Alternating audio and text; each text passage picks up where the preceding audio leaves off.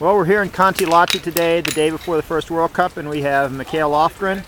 Mikael, can you tell us a little bit about how the training's gone over the last month in preparation for the first races tomorrow? Yeah, we have been in Sweden for 3 weeks now. It's maybe the period this year with less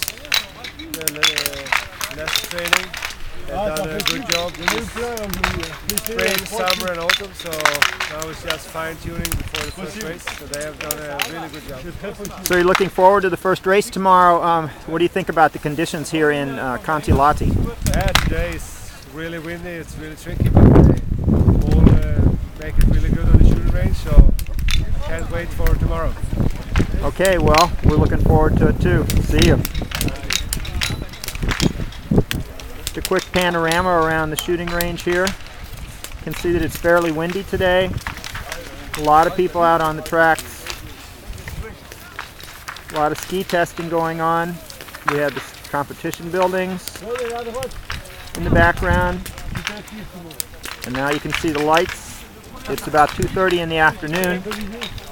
And these are the conditions that they'll be racing in tomorrow. So the first World Cup events are tomorrow, with the women at 11:30 and the men at 2:30 in the afternoon.